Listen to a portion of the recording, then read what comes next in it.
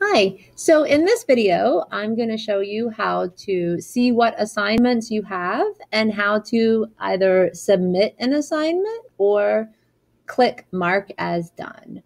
So once you're signed in your profile, you're going to click on the waffle and go to Google Classroom.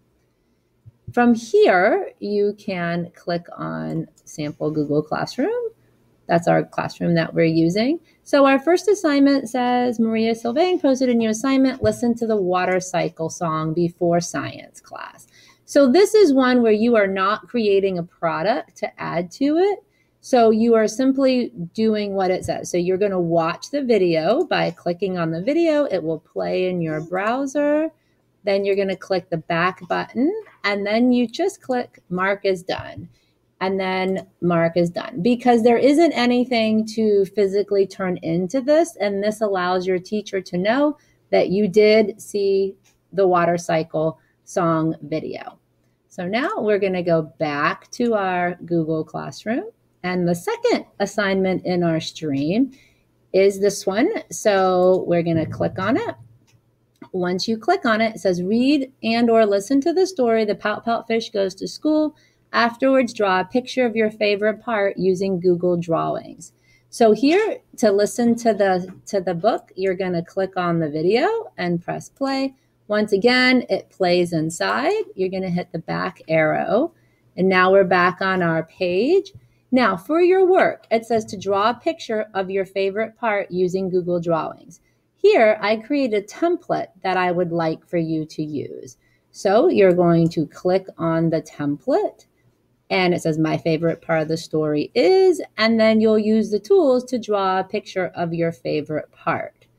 You can X out of that, and then once you're finished, then we're going to click turn in. However, if there's not a template created for you, you can go to add or create.